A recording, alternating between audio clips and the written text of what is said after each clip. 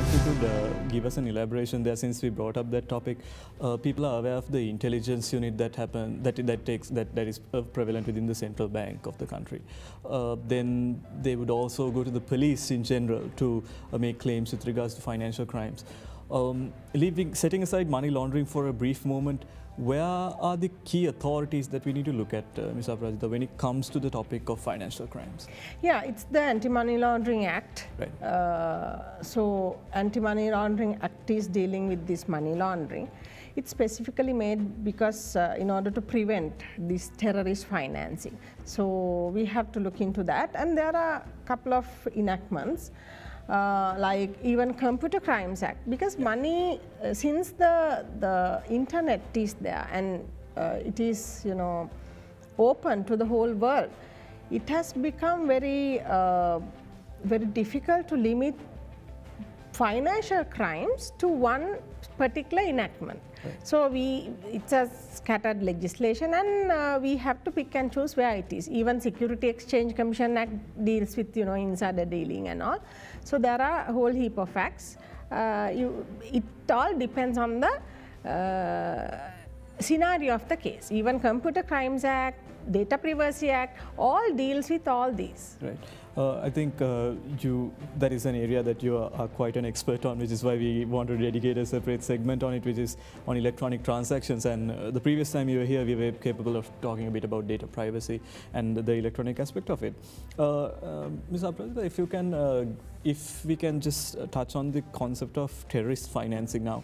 When we look over the legislature, we see that there are a number of acts that have been brought forward to generally what one would understand is the source of these funds have to be is a key point of contention.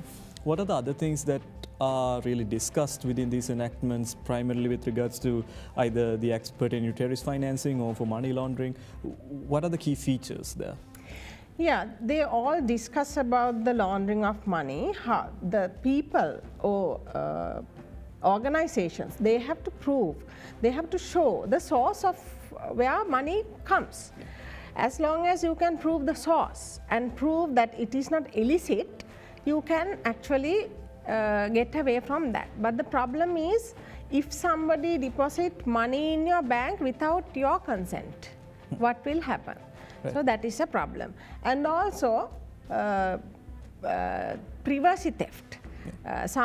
In some countries, or even in Sri Lanka, there are a lot of computer crimes happen for laundering of money. Right. So these type of things, like, you know, if now when it comes to terrorist financing, if a terrorist organization hack your bank account, what will happen?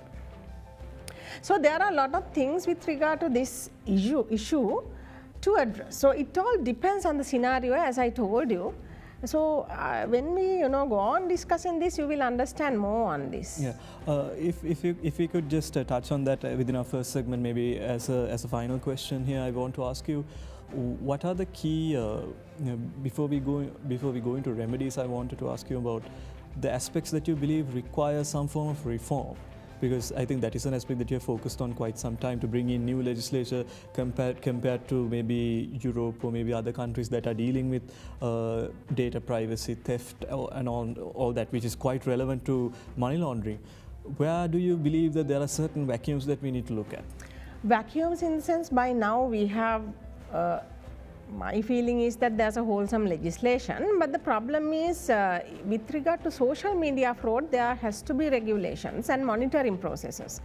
The problem is now the social media is the main vector, which is used by these fraudulent, the thieves.